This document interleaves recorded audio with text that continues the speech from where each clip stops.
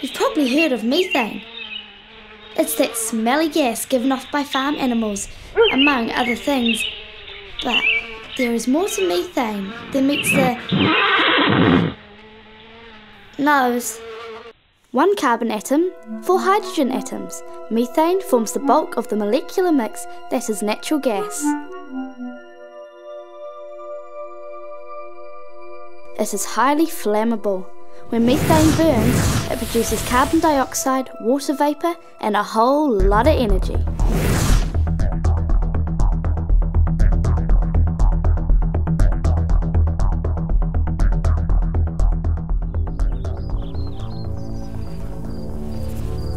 What makes natural gas a fossil fuel is that it is formed from the remains of plants and animals that lived millions of years ago.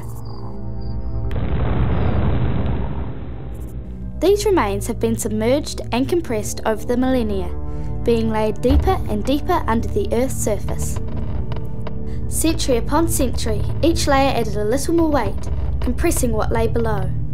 And because all the layers were made up of different substances, this pressure caused chemical interactions to occur, such as a vein of coal, which is a fossilised, decomposed forest, being heated up by layers of salty sandstone, which is the fossilised remains of a dried up ocean.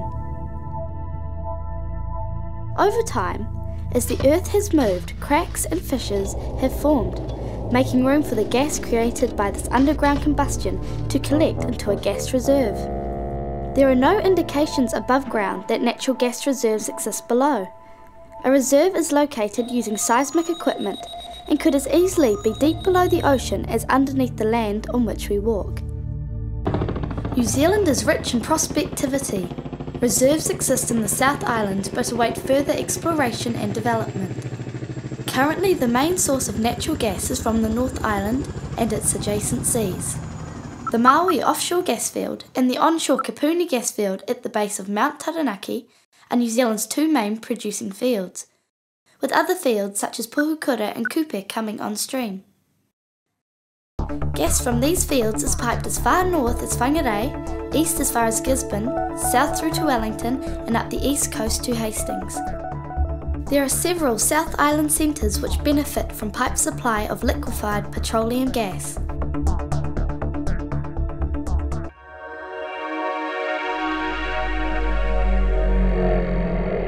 A well is basically a pipe through which the gas is brought to the surface.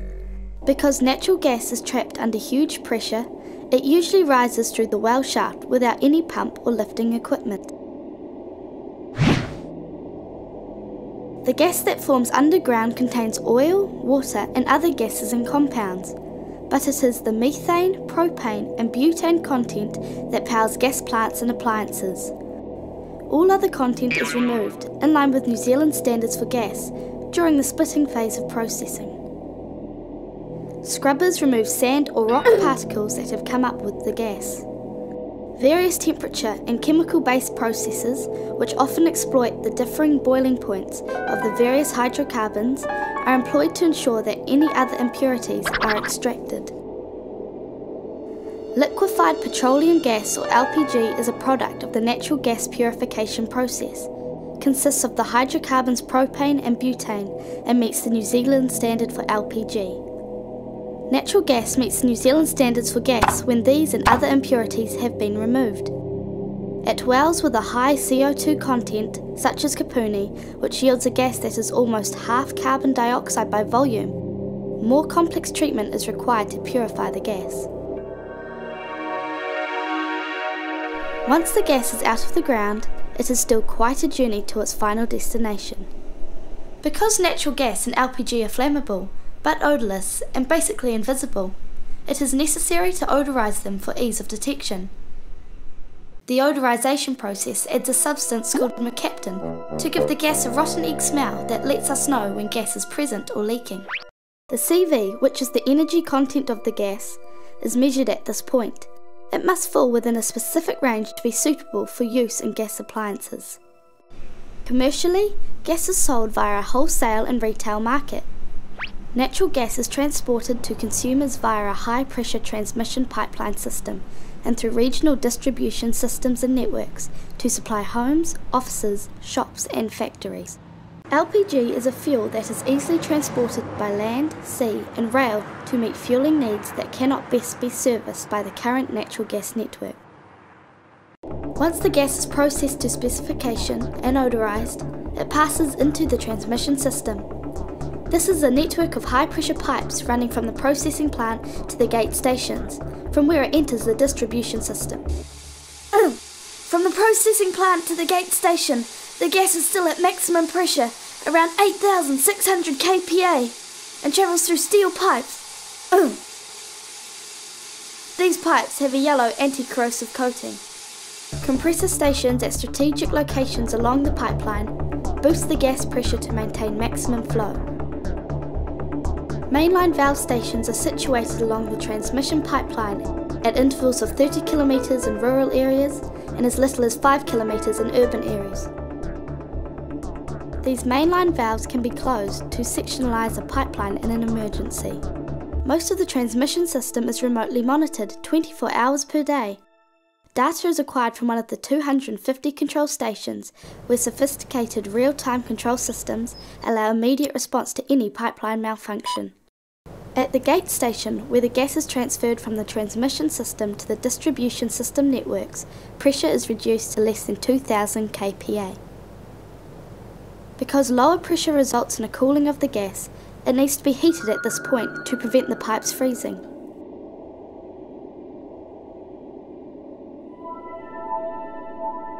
At the same time, the gas is filtered to remove any dust or debris, and its volume is metered. The next stage in the journey is through the gas distribution network to the consumer's point of supply. Along the way, the gas passes through the district regulator station, where the pressure is reduced further to between 400 and 700 kPa. The piping used in the distribution system is steel for pressures above 700 kPa and polyethylene or PE piping for pressures below 700 kPa. This PE piping, coloured yellow or black with a yellow stripe, is the most commonly used piping in the distribution network. Some pipes in older network areas are still made of cast iron. These lower pressure networks are the principal means of supply to the domestic, commercial and light industrial users. They run under roads and streets to the individual consumer's gas measurement system, commonly known as the gas meter. For smaller commercial or domestic users, the GMS on their property reduces pressure to around 3 kPa and measures the amount of gas the consumer is using. The consumer installation consists of appliances, pipework and flues.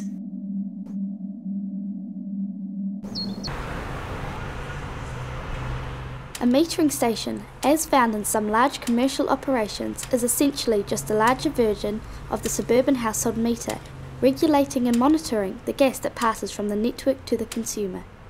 Anyone working in or around the distribution and GMS sectors must be competent to minimum certificate of competency requirements. The largest use of natural gas in New Zealand is for the generation of electricity, either directly or through cogeneration.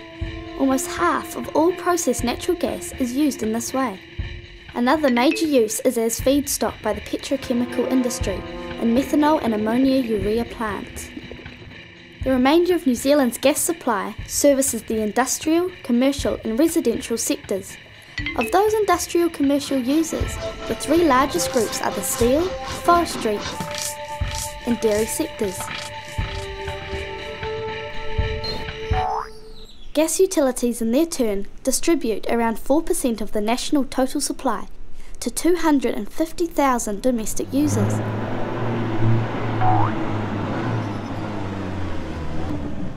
All gas homes are a current trend in new subdivisions. As existing supply options change, the electricity generating, petrochemical, dairy, forestry and meat industries are having to consider alternative fuelling options in the future, such as the importation of liquefied or compressed natural gas or LPG.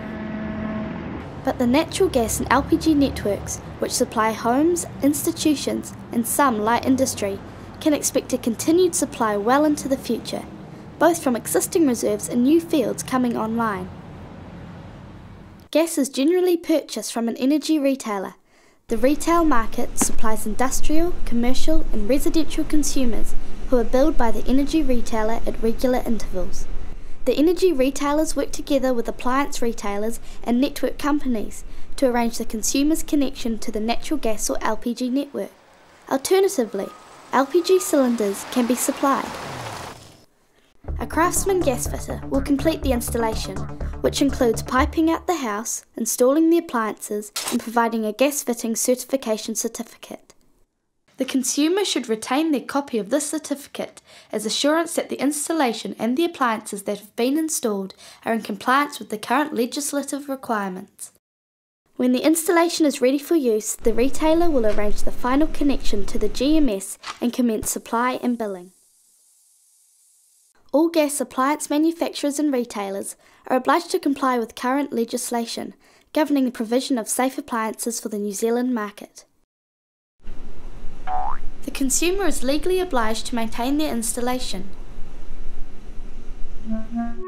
which consists of appliances, associated pipework and flues, to ensure it does not create a hazard. Ideally, consumers should have their appliances checked by a gas fitter regularly. Some appliances, by their design, may need more regular servicing. Due to the existence of a flame in gas appliances, consumers need to ensure that the necessary clearances from combustible materials are maintained at all times. If they are in any doubt, they should approach either their gas fitter or the appliance retailer for more information. It is important that all consumers know how to shut off their gas supply in case of an emergency.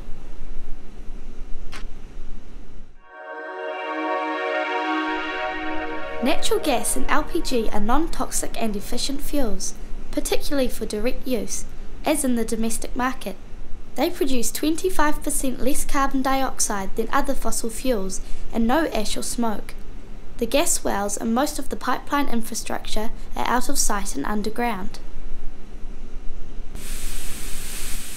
There are risks, of course, as when dealing with any flammable substance.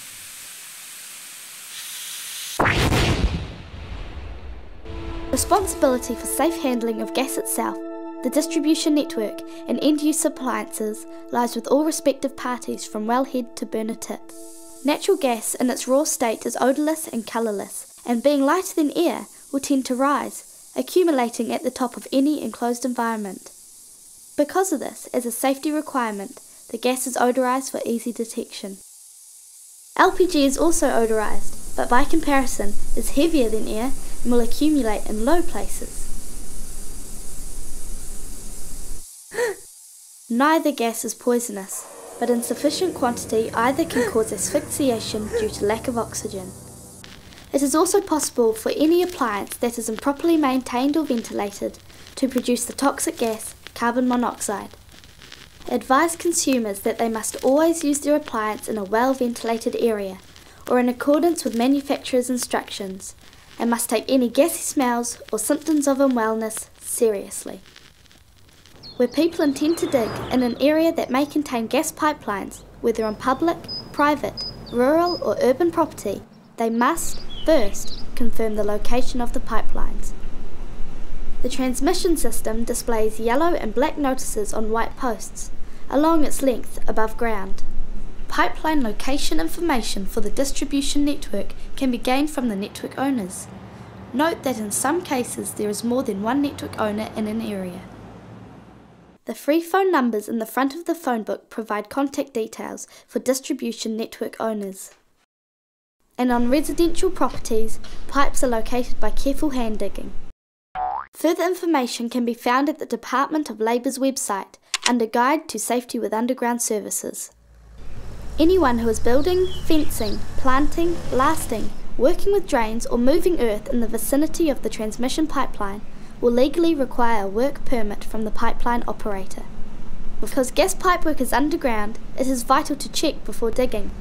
The leading cause of pipeline damage comes from excavation and thrust boring equipment. Anyone who damages a pipeline through unsafe practice may be liable to prosecution by the Department of Labour. Excavators must always check plans, look for warning signs, use a pipe locator where possible, and locate all surfaces by hand digging. This means using hand tools rather than power tools. If a gas leak is suspected during excavation or in a public place, the area must be evacuated and all sources of ignition removed. The fire service or gas emergency number in the front of the phone book must be called as soon as possible, and everyone must stay upwind of the leak. If a consumer finds a gas leak is coming from their appliance, advise them they must turn the appliance off, open the doors and windows to ventilate the area, make sure there are no flames nearby, and operate no electrical switches. They must turn off their gas meter or LPG supply cylinder. Then call their retailer or a registered gas fitter from a telephone away from the gas leak. The phone could provide a source of ignition for the gas. A major potential issue is gas outage due to natural disaster. All industry participants have prepared contingency and emergency management response plans, covered by the National Gas Outage Contingency Plan, in accordance with civil defence legislation.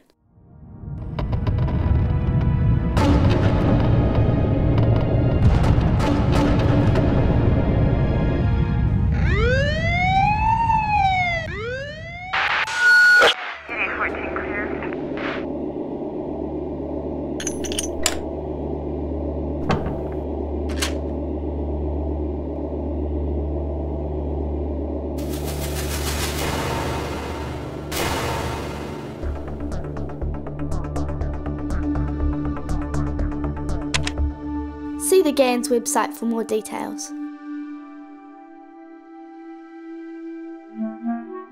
Gas is all around us. It is forming and being extracted from the earth. It is travelling underneath some of the same roads as we drive on, and it is working to generate electricity, fuel industry, maintain our communities, warm our homes, and cook our food. It is a vital commodity, utilising a major energy infrastructure. Natural gas and LPG are clean, efficient and safe energy sources when used correctly. It is the responsibility of all parties in the supply chain to understand their obligations, to maintain their portion of the infrastructure, and to observe safe practice at all times. The consumer, whether industrial, commercial or domestic, is obliged to maintain their installations in accordance with legislative requirements. They must know how to respond in an emergency. A number of nations are switching to natural gas, and modern exploration methods have led to greater supplies than ever before.